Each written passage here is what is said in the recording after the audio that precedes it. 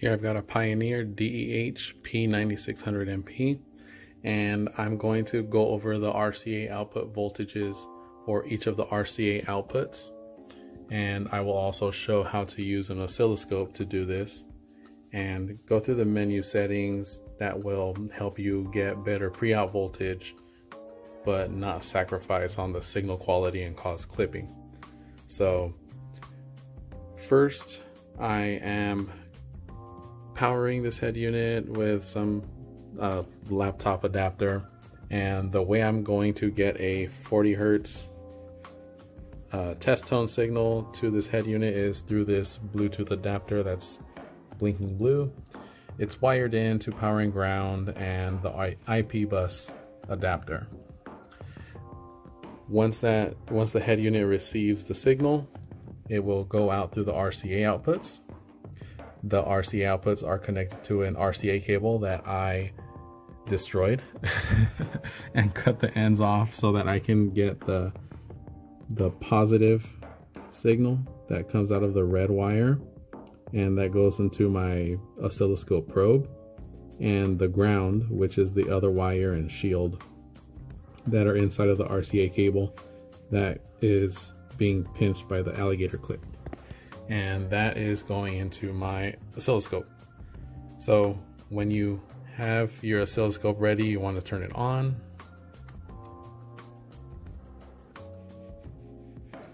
And go into your settings. You want to make sure to have everything on AC.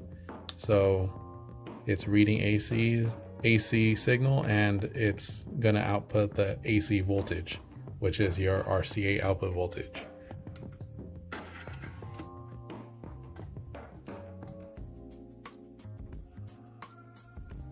And I will hold the function button,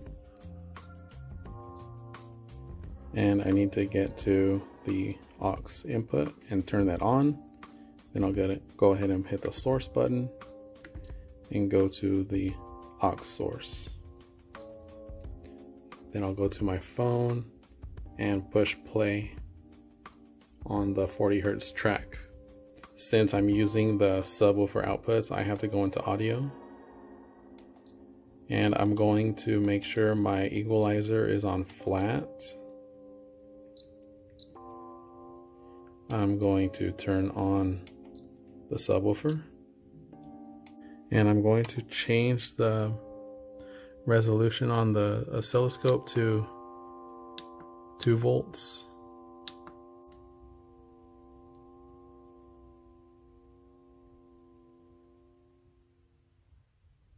So right now it's reading 2.5 volts, and I will now go into the audio settings to try to get a higher output voltage. So in order to do that, I'll hold the audio button, and I'm gonna go to my source level adjustment, and when I increase it, you'll see the voltage on the oscilloscope increase also.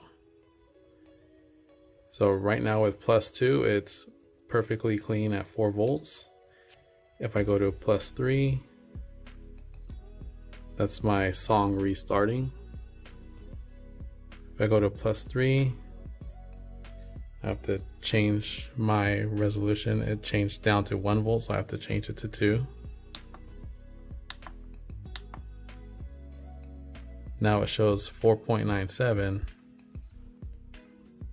but you can see a clip at the top and bottom. So if I lower the volume 1 click, it takes me down to 4.49 clean. Let's get it to 94 with the full volume on the head unit, and I'm clipping at 5.17.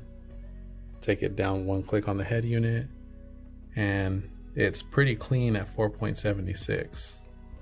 So this head unit with my phone at almost full volume, just 1 click lower than full volume, with the head unit 1 click lower than full volume, and the oscilloscope will show that. So when you're trying to hook everything up and have the maximum clean volume and maximum RCA output voltage, you want to start with whatever's important to you. If you want to have your volume on your head unit all the way up and you know that it's clean, then turn it all the way up. Then I'll go to my phone that can be used for the Bluetooth audio. I'm gonna turn it all the way up also. I come to my oscilloscope and I see 3.81 volts. It's still clean. That's great. That's some pretty good voltage. If I want even more voltage, since I already tested this and I can go to around 4.7, maybe 4.5, I'll go into the audio menu by holding audio. I'll go to my source level adjustment, and I'm gonna click it one at a time. I went up by one click. I'm at 4.76, super clean. So now my volume's all the way up on my phone and my head unit. And when I play a 40 hertz turn or 40 hertz test tune, oh my goodness, and I play a 40 hertz test tone, I'll have 4.76 volts clean, and I won't have to worry about anything. Some songs will play louder, so that's where you can either turn down the volume or go into your audio menu where you just push the audio button, don't hold it, and you can lower the level of your subwoofer here. So from here on out, I'll just be showing the output voltages for the rest of the RCA outputs and keeping my volume at the max unclipped level to see where the lowest output voltage number is, and that's the one you'll actually want to use. Even though this one output is sending out 4.76 clean volts, another output could put out 4.2. You want to stick with that 4.2 output and be careful with and mindful of that. If you push it any more than that, then that specific output will send a clip signal, and that specific speaker or speakers receiving that signal could have the potential to be clipped and eventually burned out and need to be replaced. I switched to the white subwoofer RCA output, and it also has a clean 4.76 volts. Then I switched to the white rear outputs, and I'm not changing any of the settings. So this is still max volume on the head unit and max volume on my phone. With those same settings, I'm seeing 4.83 clean volts. I switched to the rear red or right output. Same max volume on my phone, same max volume on my head unit. I'm seeing 4.83 clean volts. Now I'm on the front outputs on the white RCA, and I'm getting 4.83 clean volts. Lastly, I'm on the front red or right output, and I'm getting 4.83 clean volts.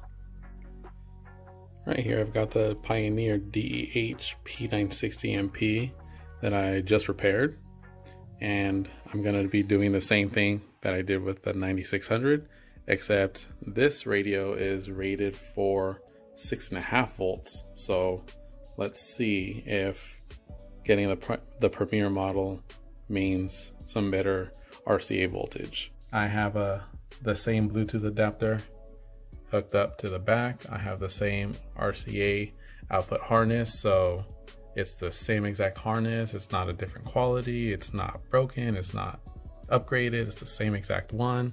Going to the same oscilloscope. Then I want to hit play on my test tone, just like last time. Go to the audio menu, flat equalizer, subwoofer on, and I'll turn the volume all the way up to 40. Make sure that my volume on my phone is all the way up. I'm seeing 5.32 volts. I'm using the white subwoofer output at the moment. So let's go to the source level adjustment, and we'll turn that one click up. I see 6.5 volts. It is definitely a soft clip at 6.5. All those pixels in a straight line, that's a definite clip. So I'm going to lower the volume 1 click, and I got 6 volts clean. So if I turn it up to 39, it's a complete clip at 6.96 volts. It does do a little more than its regular version, so that's cool that it almost does what's advertised. I can't say for sure that it doesn't clip at 6.5 volts exactly, because it's kind of hard to dial it down to 5/100ths of a volt.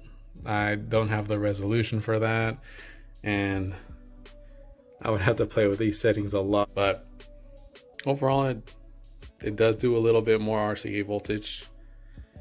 And that's just one of the subwoofer outputs. I'll test out the other outputs to see if any of them can pass this 6.55 volt mark with clean output. Here I've got the red subwoofer output, and it's reading 6.55 volts as well. Have a little fuzziness going on here. I don't like the look of that, so I wouldn't run this all the way up to that point. So without changing any of the settings, I went to the white rear output, and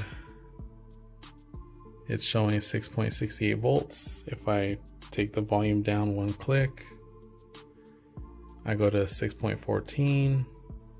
Right here, I switch to the red rear output. I haven't changed any of the other settings on my phone or the head unit, and it's reading at 6.68 volts. If I take the volume down 1 click, it goes to 6 volts even.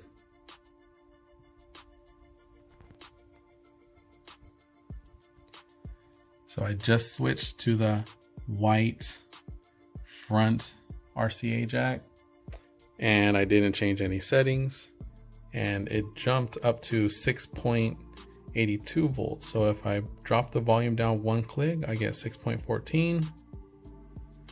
If I go into since I'm using the front outputs, let's see if I play with the fader a little bit. So I'm going to fade to the rear, and let's see what that does to the voltage. 6.14 also. My phone is all the way up. Let's see if I drop my phone down and I raise my volume all the way up to 40, and I have 4.97. Now let's go to the source level adjustment, raise that up a click. I'm at 6.14, 7.9, 7.09. Let's drop the volume 1 click down. I'm at 6.82. Looks like a soft clip. Drop the volume down again. And 6.14, so can't get it to the 6.5 mark. It wants to go between 6.14 and 6.8. So we got the red front output. We'll raise my volume on my phone back up to 100. Get the volume back up to 40 on the head unit. Let's see what we got. We have 7.5, which is clipped. Let's go to that source level adjustment. Bring that down a notch. 7.23 clipped. Bring it down another. 6.68. And this is an iffy signal. kind of looks like a soft clip on the positive wave, but this bottom wave looks pretty good. So I'd say that this might be one of the better outputs, but to be safe, I would go with one of those lower RCA voltages that we saw earlier, like 6.14. So with that being said, I'd say this is cool for just over 6 volts. But yeah, so there we go. The Premier head unit does have just a little bit better RCA voltage than its regular version. Thanks for watching, and feel free to enjoy my other videos. Subscribe and follow my Instagram page for future content and radios that I have for sale. So even though I'm making this go higher, looks like it just wants to stay still over here. Oh, duh. I'm on the subwoofer. It's the front output.